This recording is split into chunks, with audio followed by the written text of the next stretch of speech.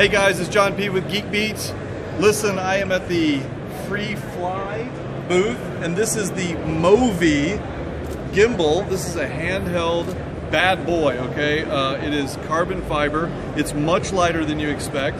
And you can see we got a crowd around us. If I want to turn, it will slowly turn. It figures out I want to turn.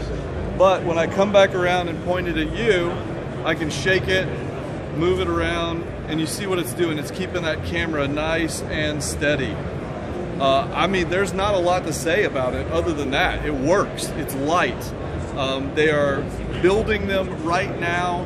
It is due out. You can pre-order it starting today, and they'll be coming out in Q3. Now, what's also awesome is this is the handheld version, but you can take the same thing and mount it like this. This is a remote controlled car, obviously. It's got the same unit mounted on it, and it can be operated with a dual operator mode. So if you look up here, Ken, show them, we've got a unit up here that's operating the camera. They're moving the camera, and you can even have a third operator that's pulling focus.